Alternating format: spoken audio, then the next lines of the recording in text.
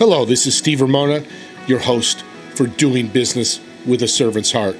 I want to thank our sponsors, Infone, and with Infone, you can place your business on everybody's cell phone, turn their business into a web app, and with a click of a button, they'll have access to you 24/7.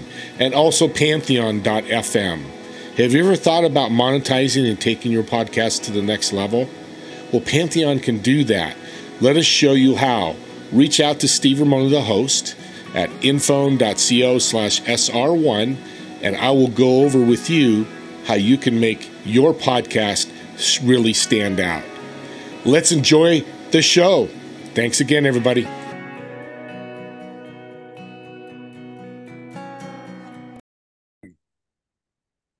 Welcome, everyone, to Doing Business with a Servant's Heart. This is your host, Steve Ramona, and I'm excited to have my next guest on because staff is so important, but it's one of your biggest problems in business. If you're out there thinking, yeah, I agree, you need to listen to Jeri. Jeri, welcome to the show. Oh, thank you so much, Steve. I'm really, really happy to be here. Well, I'm excited to talk about this because, like I said in the beginning there, staff's so important. If you have a bad staff, it's going to hurt you. If you have a good staff, it's going to help you, and there's much more involved. Why did you go to staff and retaining staff as part of your coaching? Well, part of my coaching is to develop great leadership, and part of that is to develop a great culture. And the other thing is, nobody ever quits their company. People quit their managers. So what if you could have a whole bunch of managers that are the cat's meow, the manager everybody wants to work for?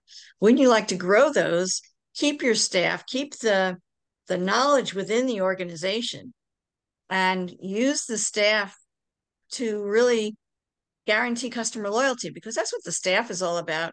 If you treat your staff well, then they'll treat your customers well. And when your customers are treated well, then they become loyal, and everything works so much better when there's customer loyalty. You don't have to go out and find new customers, you get more revenue, and all those stats already exist. All those studies have been done by McKinsey's of the world.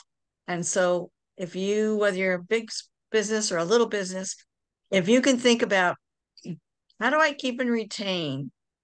How do I attract and retain? Keep and bring on the new ones of the staff that will make or break my company. And of course, if you bought a huge piece of machinery, you would probably buy a service contract. You'd make sure it was well oiled. You'd make sure that you'd want to preserve its life for a long time to get the best return on that investment. Well, you're making the same kind of investment in your staff, only probably 3 times any equipment that you buy. And wouldn't it be great if you invested in those staff so they lasted a long time, so they did not only their jobs, but a super productive job, so they guaranteed that all your customers would come back repeatedly, and definitely make your whole life a lot easier, because if you've got a lot of trust going back and forth between you as business owner and your managers and your managers and your employees, then the trust is the grease that smooths every operation. So attracting and retaining staff, but not just the acts of doing that, but building the culture that makes everybody want to stay and makes everybody want to contribute and be super productive. That's what I'm after. Yeah, no, leadership's a big part of that. Do you work with the leadership and the staff, or are you just focusing on the leadership when you're coaching?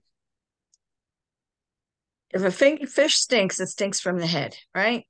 So I find the best results are to work with the leadership team or the leader, the CEO. But then what happens is that person, whether it's a CEO or even an executive director of a nonprofit, they say, Jeri, this is great. Can you work with my direct reports, my management team? And then, of course, I work with them. And then you've got a manager who says, this is great. Can you work and help me make other people here more productive? I certainly can. And sometimes I get out on the bottom because that's where some kind of referral source is. And then I work my way up. Well, I'm directing people to, well, what is the mission of your business? What are the values of your business? You don't know? Well, go ask your manager. And all of a sudden, the managers at the upper levels are involved in the coaching that's happening at a lower level, and then they see it's producing results, and then they want to spread it around. So it Yeah. usually starts from the top, but it can also start from the bottom. I like that. I haven't heard that too many times where it's customized to where you're brought into it, and then you hopefully trickles up and down the leadership Yeah. and the staff. That's really cool. What's servant leadership in your mind?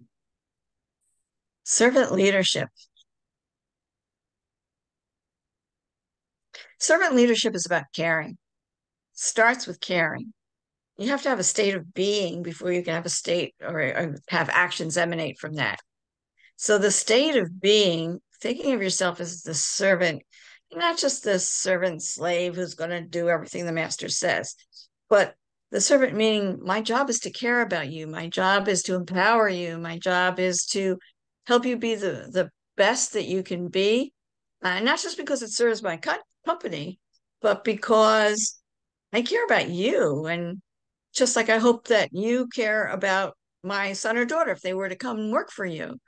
Um, just like I want the world to be a better place. So Mm-hmm. I'm standing in my state of being of integrity and empathy.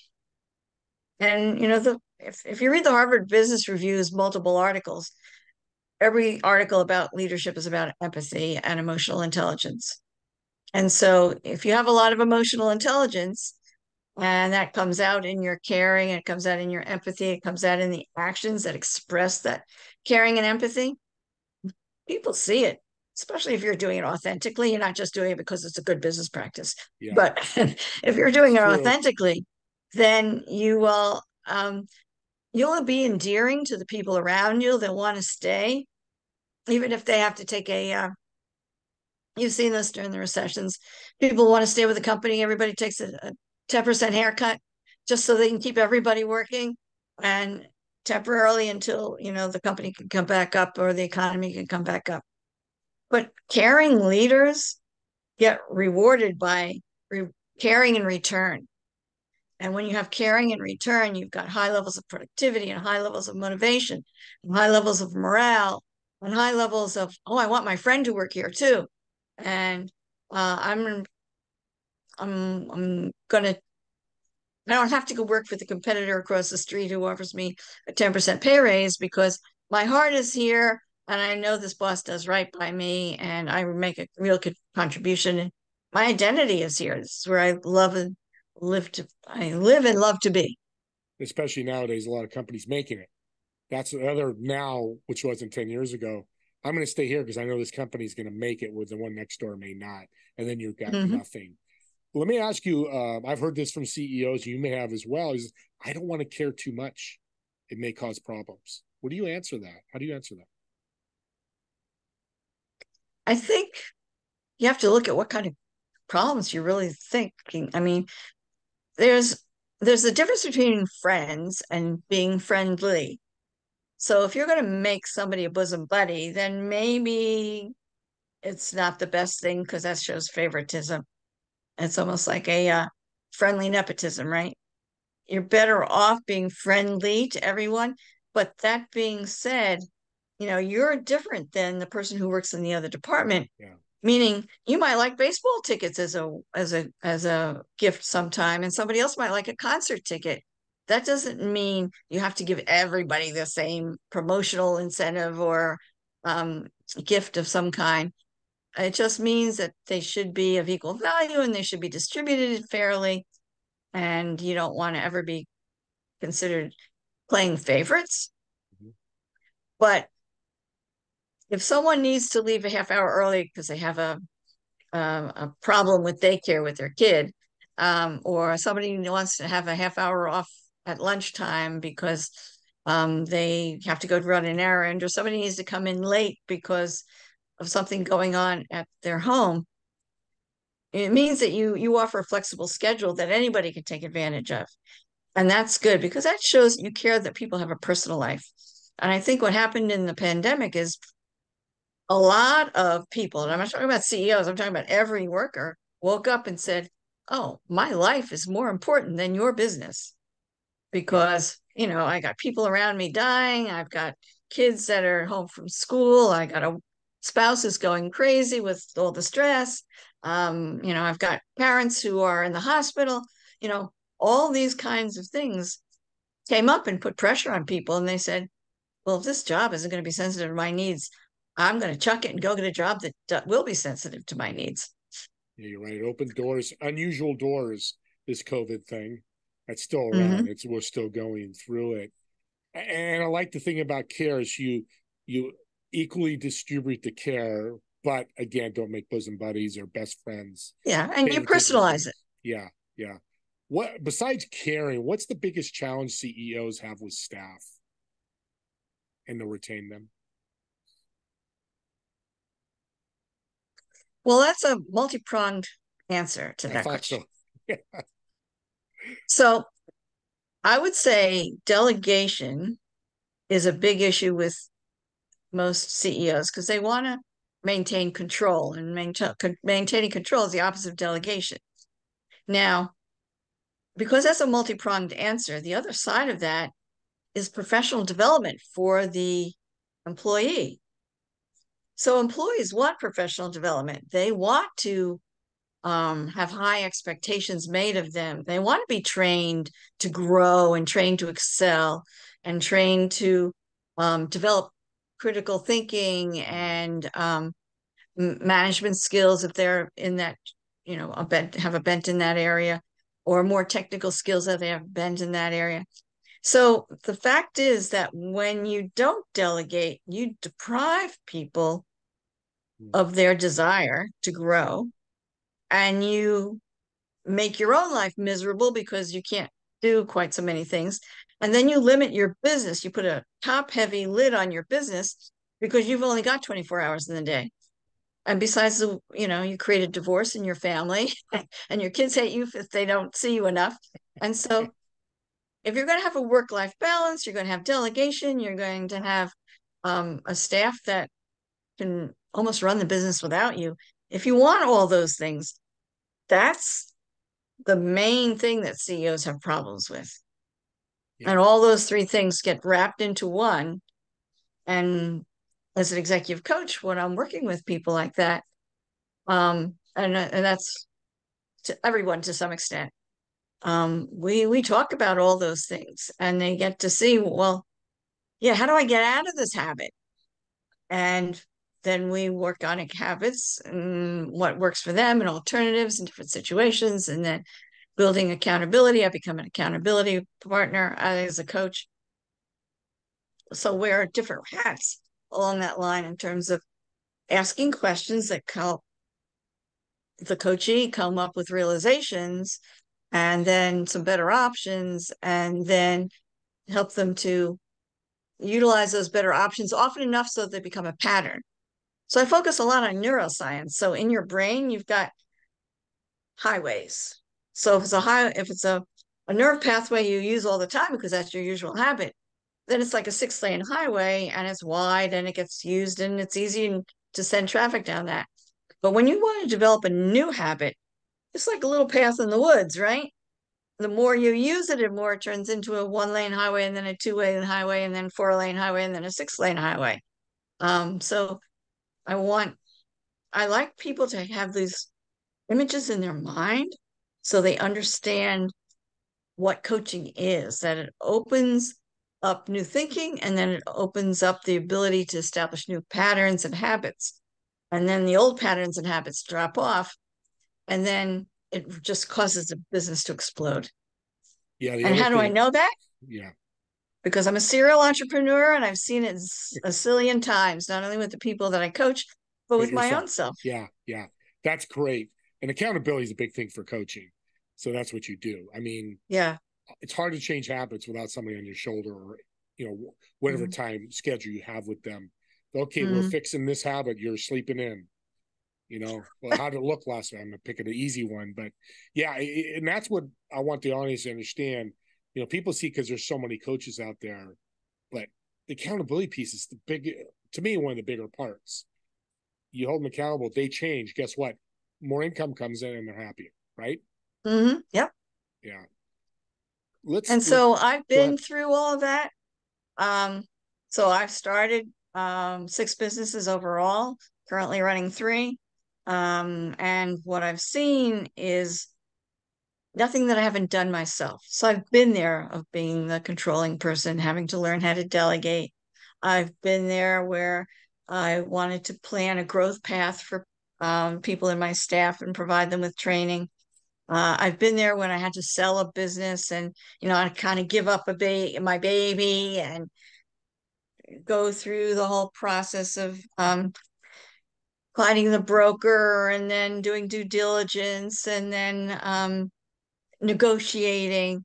I've done that whole thing about how do we get more business? How do we promote it? How do we partner with vendors and use other people's money to promote the business? Yeah. How can I best utilize the environment, the community? How can I be a good contributor to the community and have that work in my favor as well as in the community's favor? How can I have a caring servant's heart and still take myself into consideration because I'm still got to feed my family and draw lines and then how do I put money into my left pocket and take it out to pay my right pocket and then then how do I make payroll in a hard time? Yeah. So this is all part of living it, right? It's hard to give advice or even suggestions or even the right questions to someone who's the business owner now if you haven't lived through it and asked yourself the same hard questions, right? You help with that. That's awesome. Before I forget, we're running out a little bit of time here. Just do a shout out how people can reach out to you. You've give us some great nuggets here to chew on. How can they get a hold of you? So they can reach me through my website, which is drivingimprovedresults.com, or they can reach me by email, Jeri, Jeri, at drivingimprovedresults.com. Awesome. And of course, through LinkedIn as well. Yeah. And she's big on LinkedIn. It's how we met. So reach out to her on LinkedIn. And I'm going to do even a little bonus. So the first 4 listeners that reach out to you, I'm going to send them a $20 Amazon gift card. So just mention the name of the show. Yeah, you're doing great stuff. We need people to talk to you. If it's an incentive, I'm all about that. Sometimes that what opens the door. And just reach out to her, mention the show, mention my name, either one, and she'll give me your contact info. And you don't have to, this is not purchasing. This is just getting on a call with her to get to know her, mention the podcast, learn what these great things she's doing, and I'll take care of you. So this is called the nudge, right? The nudge, you got it. Oh, it's a big nudge. Well, I guess $20 is a good nudge. We all like Amazon, but yeah, there's no requirements. Just reach out, mention the name. You meet with them 5 minutes or an hour, doesn't matter. I just want them to talk to you. And if you're not part of the first 4, still talk to her, because if she can scale and grow your business, why wouldn't you? At least get to know her and see what happens. CEOs, are they different than founders, or do you consider them in the same category? Depends on the size of the business. So a founder starts the business, but the founder may not be the right person to scale the business. The founder is usually very entrepreneurial and takes risks and does things that are about achieving passion, right? But somebody who's going to take a going concern and grow it looks in terms of processes, bringing on the best team, forming teams out of the people that have come on, looks at business succession planning, all these things that aren't sexy at all to an entrepreneur.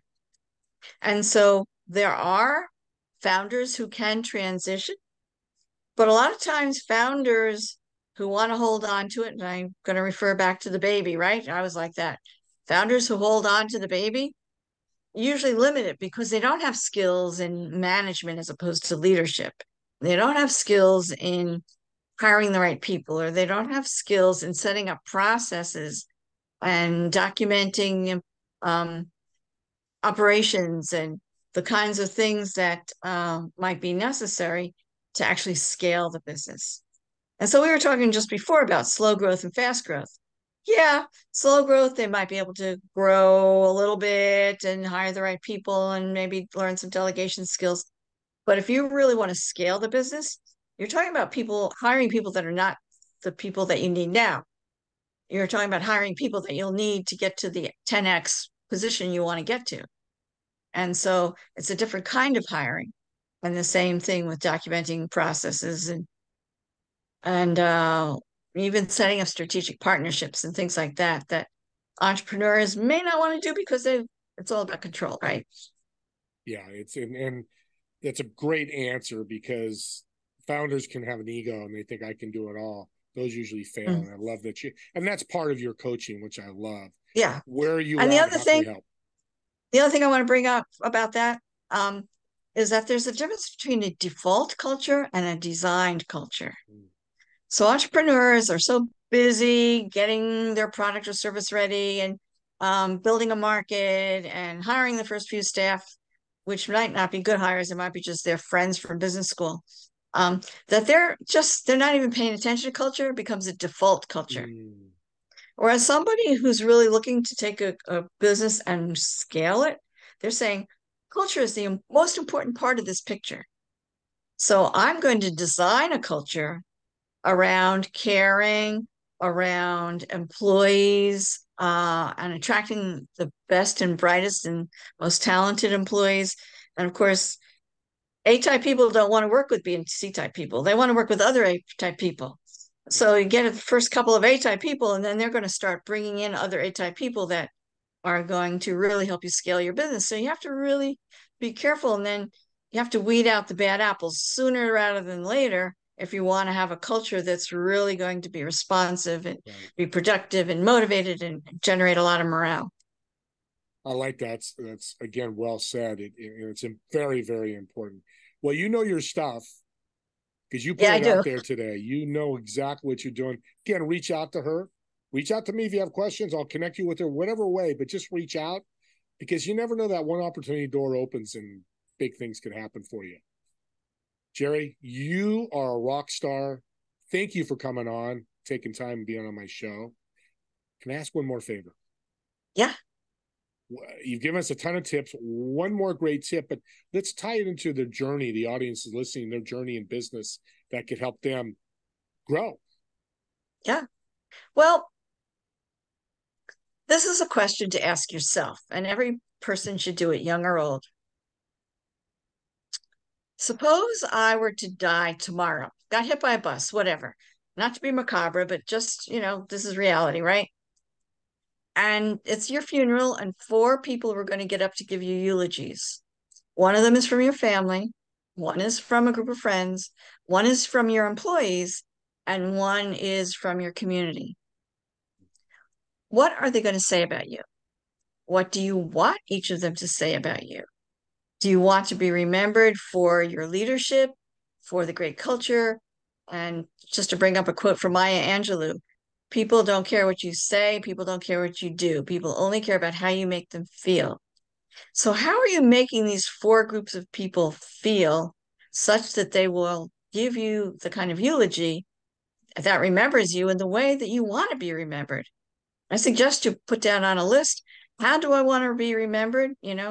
List 5 to 10 things, and then work every day to be the kind of person who can accomplish those 5 to 10 states of being, ways of being, so that your eulogies will measure up to how you want to be remembered.